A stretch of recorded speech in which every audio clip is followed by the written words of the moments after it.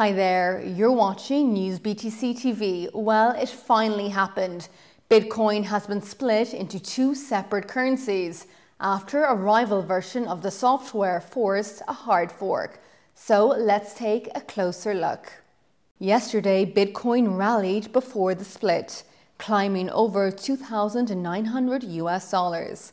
It then fell and settled around the 2,700 level.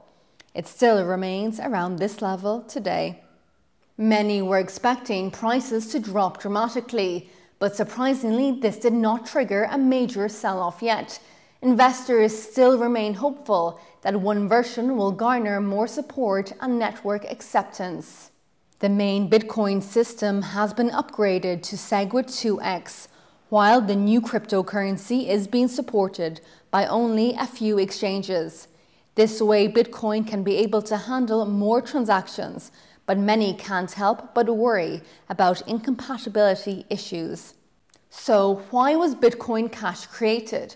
What's the point of it? And what really is the difference? Well, the technology has been struggling to keep up with Bitcoin's recent rise to fame and surge in demand. A group of miners who didn't like SegWit 2x decided that they wanted a new software that would increase the block size to 8 megabytes from 2 megabytes. They wanted to have a currency where transactions will be settled in minutes at just a nominal fee. Yesterday, we saw Bitcoin Cash trading over $200, and despite some people saying that they would dump their Bitcoin Cash immediately, we have seen the rival surge overnight to over $400 today.